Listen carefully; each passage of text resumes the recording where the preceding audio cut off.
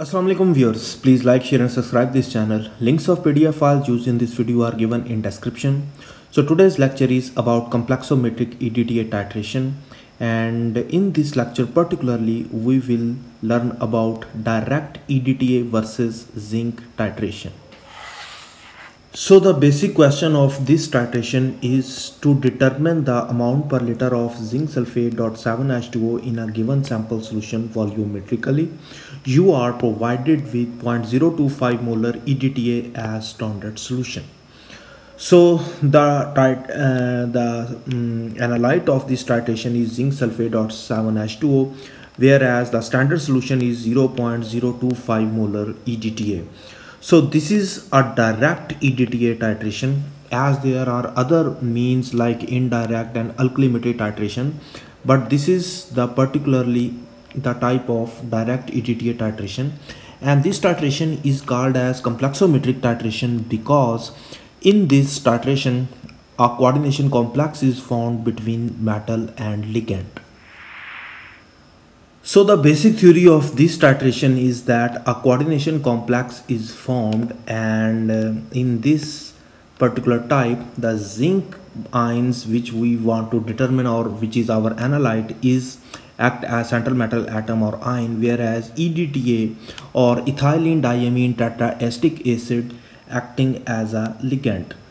EDTA is not a simple ligand, but it is a hexadentate chelated ligand and is used as titrant. Chelated means that it makes a ring with metal, and hexadentate means at a one time it makes around 6 coordinate covalent bonds with metal. So it means EDTA makes a very strong complex with metal. As we know that all the complexation takes place in basic pH conditions, so we will definitely add some base. EBT is used as indicator in this titration. This also works as ligand, but it is not so much stable. EBT is also called as Eirochrome Black Tea or Solochrome Black Tea because after reacting with metal its color is quite like wine red, and if its concentration is very high then it gets the color of tea. So that is why we call it as Eirochrome Black Tea. It forms only 2 coordinate covalent bonds with metal at a time, so it definitely makes a complex with metal, but this complex is not stable. So the end point of this titration is sky blue color.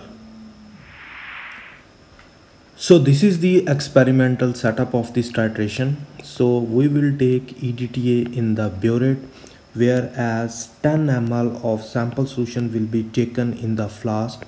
We will add buffer like liquid ammonia in order to make sure that pH is 10 or above 10, and then we will add Eirochrome Black Tea indicator.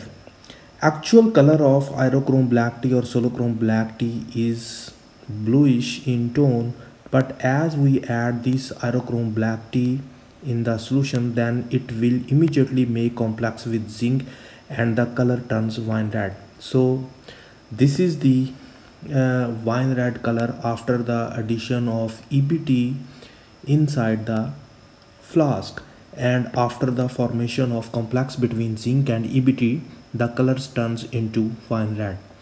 So if we see the structure of Eirochrome Black Tea, so this is the structure of Eirochrome Black Tea, and after making a complex with zinc, this is the overall structure that turns. So original color is bluish in tone, whereas after making complex with zinc the colors turn into wine red as shown in figure above. So this is the actual color that has been shown in the picture. This is the overall structure of EDTA or ethylene diamine tetra acetic acid. Actually, in place of ethylene diamine tetra acetic acid we takes is salt, because if we take a pure ethylene diamine tetra acetic acid then it will not dissolve in water. So in order to make it dissolve in water we will take its salt so that it turns a little bit into in an inorganic nature and dissolves in water. So it is a hexadentate ligand as it donates its 6 electron pairs that are present, and it gives at one single time makes 6 coordinate covalent bonds with metal, and these complexes are not only chelated. So because of so many number of coordinate covalent bonds and chelated structures, this is makes EDTA very stable complex with zinc. Although it makes a very stable complex with zinc, but this complex is colorless and there is no color of this complex appears. So here the nitrogen groups are attached. This is the ethylene group, and here we are seeing there are 4 acetic acid groups that have been attached to zinc, and the overall geometry is octahedral. And if we see in the structure, there are many rings formed, like this ring forms, similarly this ring forms, and here another ring, and this ring, and this ring. So there are so many rings formed in this structure, so it is a very stable complex. That is why it is also called as chelated coordinated complex. Now this is the next stage, after making a wine red color by the addition of Eirochrome Black Tea, now we have started to add EDTA inside the flask. Now we will add EDTA continuously in the flask. What will happen here in the flask, that zinc will break its complex EBT, will break its complex with EBT and will form a complex with EDTA, because EDTA forms a stable complex with the zinc. So what is the end point of this titration is that whenever the last atom of the zinc is attached with EDTA, then the Eirochrome Black Tea will set free and will turn into its original color. So the wine red color shifts into a sky blue color, which is the original color of Eirochrome Black Tea or Solochrome Black Tea. This indicates that now Eirochrome Black Tea has set free and all the zinc has been complexed with EDTA. So it means now we have reached the end point of our titration.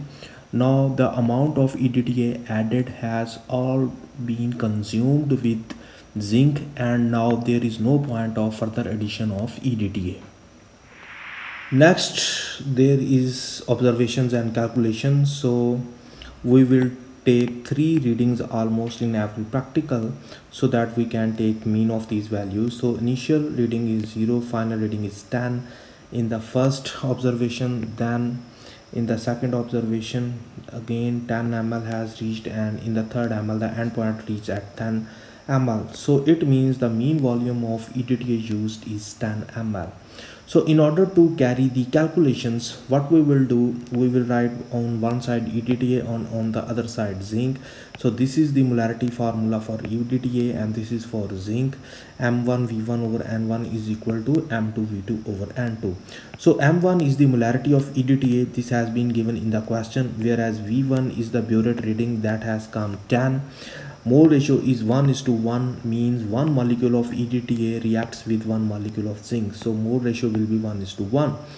M2 is the molarity which we will find by rearrangement of this equation, and V2 is the volume of the sample that we have originally taken in the flask. So after rearranging M2, we came into this situation, and the final answer is 0.025 molar. So in order to determine the amount per liter of zinc ion, we will multiply this molarity with the atomic weight of zinc, which is 1.67 grams per liter. And in order to find the amount per liter of zinc sulfate dot 7H2O, we will multiply molarity of this equation, and which is 0.025 with the molecular weight of zinc sulfate dot 7H2O, which is 287.02. So we gain a net amount which is 7.37 grams per liter.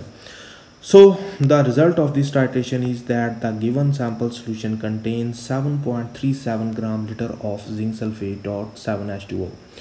So this was all about today's titration. I hope you have well understood this titration. But if still you have any question in your mind, let me know in the comment section. I will respond as soon as possible. Okay, thank you. Allah Hafiz.